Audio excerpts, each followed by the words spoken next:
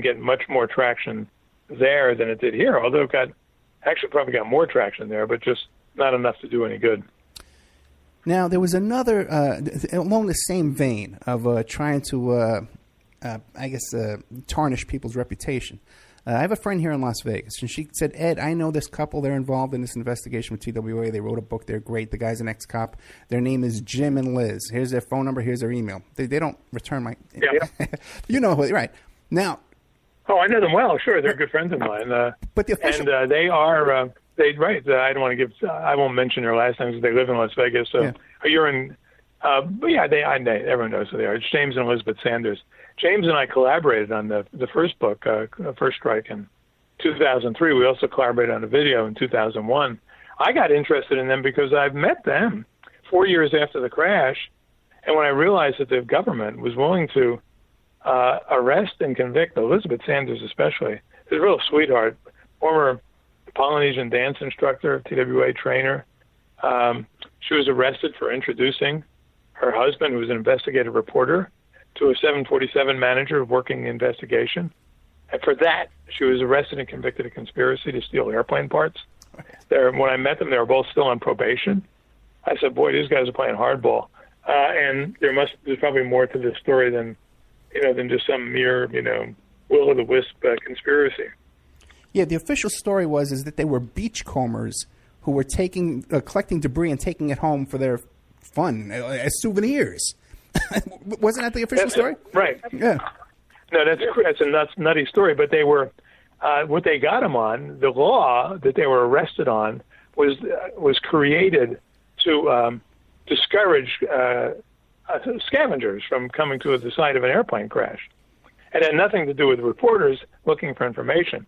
What happened was that their pilot, their inside source, who was working the investigation, was convinced that there was a whole row of planes, a row of seats, a couple rows, covered with residue from the missile, and he tried to flake it off, and he couldn't flake, so he took a pinch of foam rubber, which contained that material, or that residue, and Sanders had to test it in a private lab, and that's what they arrested them for.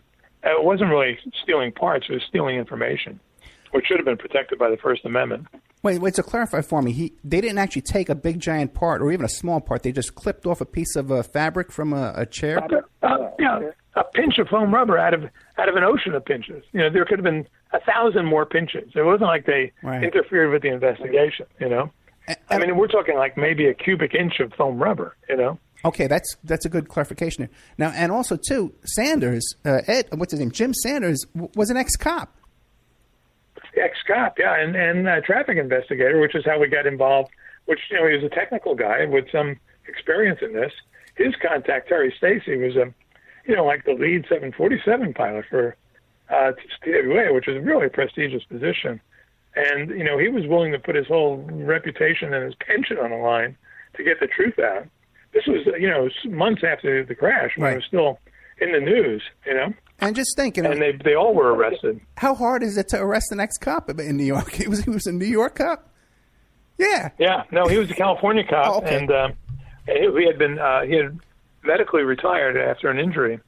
But, yeah, they got no First Amendment protection at all. The media in New York cheered their conviction. The FBI put out these happy press releases. And Sanders, when he was going through this, was thinking to himself, isn't there someone in the media here who's going to raise a First Amendment issue, But not if the information is counter to the story you're trying to sell. Right. You're trying to reelect the president and someone's trying to get in your way. Look what happened to Julian Assange. He used to be a hero, remember? Of the left, up until recently. Yeah, and we see now with WikiLeaks and stuff like that how much the Clintons control the press. Right. It's outrageous. But how many? They didn't do any actual time, right? But how many years probation did they get? Well, Jim got 5 and Elizabeth got 3. The only time they did was, like in the holding areas and jail cells or whatever. Yeah, they did have to do a perp walk in orange jumpsuits, but they did not go to prison officially.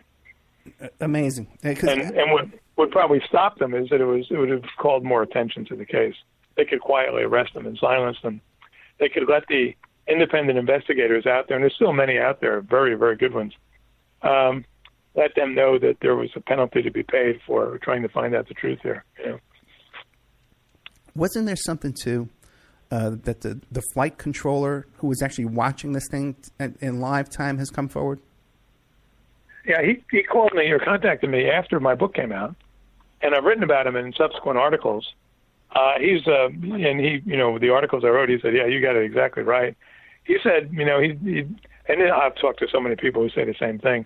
Listen, I got dependent children. I need this pension, and they saw what happened to Salinger.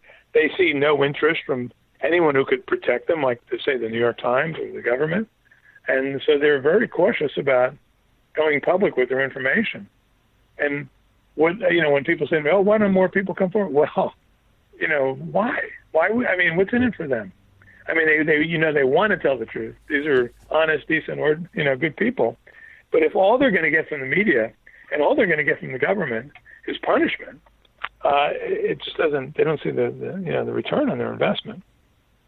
Yeah, that's been like I said, the friends I had that were involved in the recovery. Hey, by the way, now speaking of that recovery, which was pretty unprecedented, I believe, to recover a whole aircraft. Now, they reassembled about 90% of this craft. Am I correct?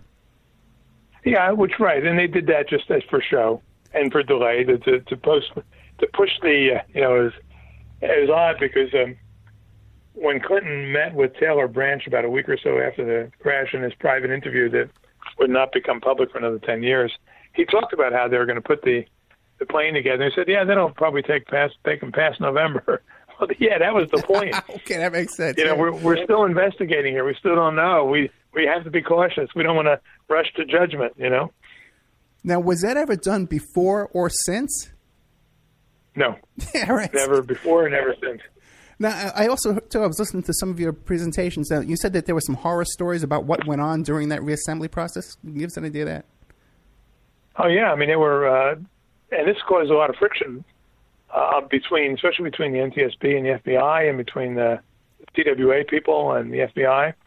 The union, by the way, I'm not a big fan of unions, but the IAM, the International Association of Machinists and Aerospace Workers, was the only entity that put forth a positive and honest report at the end of the investigation, which was included in the final NTSB report that said what blew up this plane originated outside the plane. It wasn't from inside.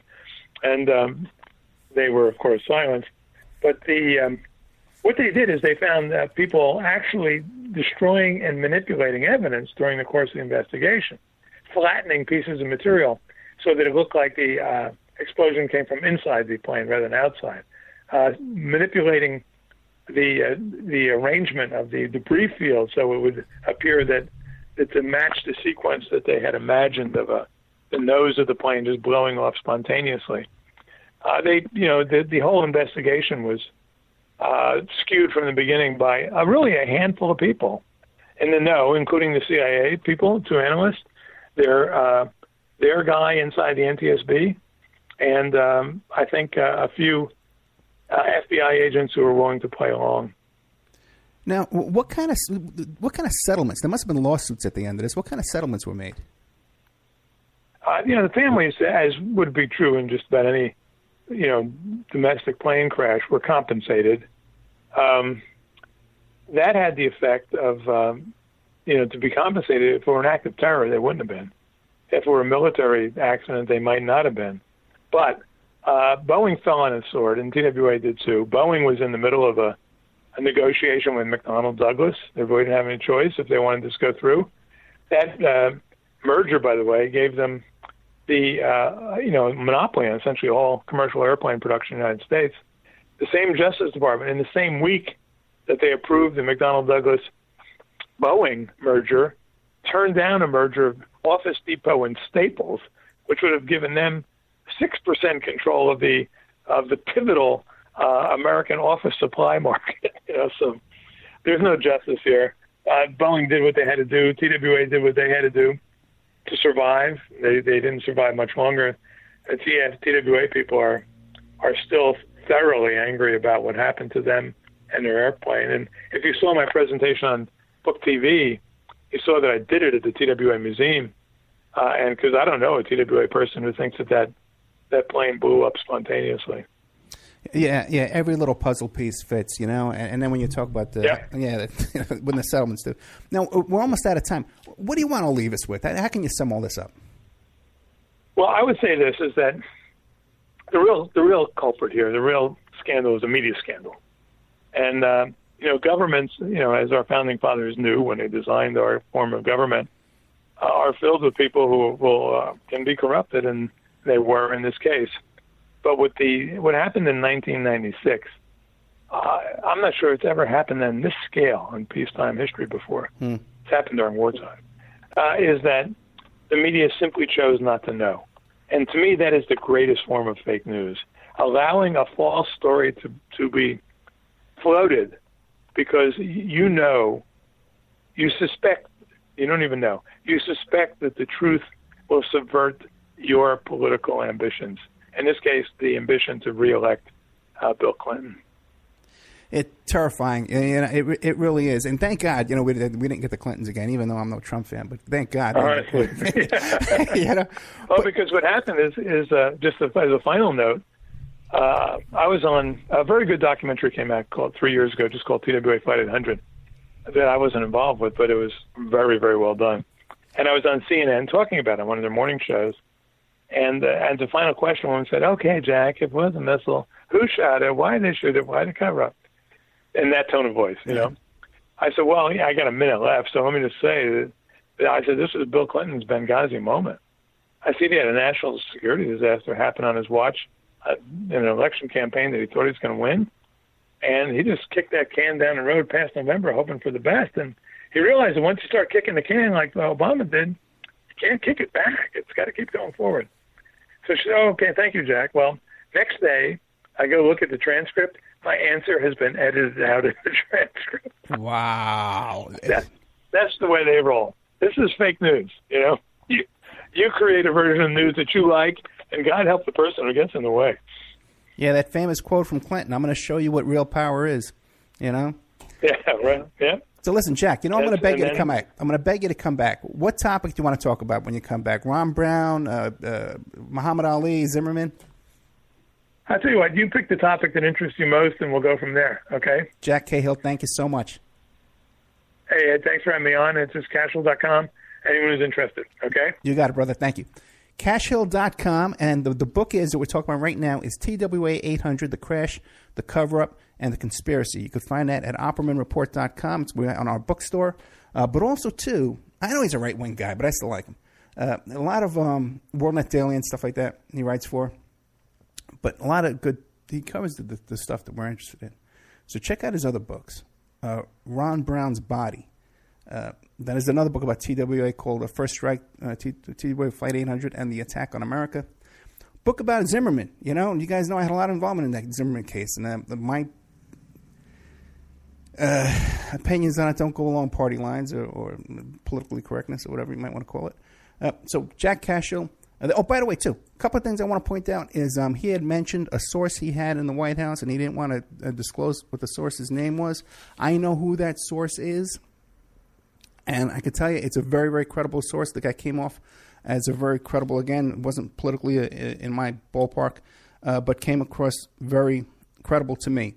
One more thing I want to point out. I'm surprised you didn't hear that story about that landing pad thing, because that was everyone told that story. Because it was so funny. He said some guy showed up and he claimed to be with some kind of Army Corps of Engineers or a general or something. He had some kind of credentials, and he demanded they put down this landing pad for the NYPD helicopters. And then they found out the guy had no authority to do anything. But the guys who I know who lifted that debris from the bottom of the water there, and you can see them too. There's a Discovery Channel documentary about these guys, and they talk about it. It's if you just Google NYPD Harbor Aviation Discovery Channel, you find it on YouTube. I know all those guys. And some of these guys were former Navy SEALs, former military, and they said when looking at the debris, because they've seen plane crashes, they've seen missile attacks before, and that the debris they lifted up was definitely a missile attack. And when you hear these different stories, people have different theories. I knew always back in the back of my mind. So it's good to have Jack Cashill here, who you can just tell who he's so familiar with every detail on this topic. If you like this show, go to OppermanReport.com. Become a member. A lot of great stuff in the member section. Will be Ed in there.